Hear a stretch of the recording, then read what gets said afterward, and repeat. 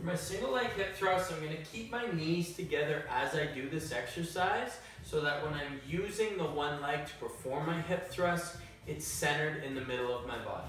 So my knees are placed together. I lower down, getting just below my shoulder blades onto the bench, and then I'm going to drive up. My working leg is going to be the leg that stays down. My resting leg is the leg that I keep in the air. Always facing my head forward to make sure I have a nice strong stomach as I perform the exercise, and I'm going to drive up using that glute. I come down, that's 1 rep. Drive up, squeezing the glute. 2.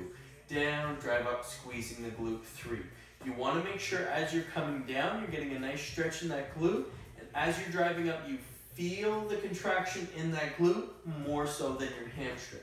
On the other side, it looks like so.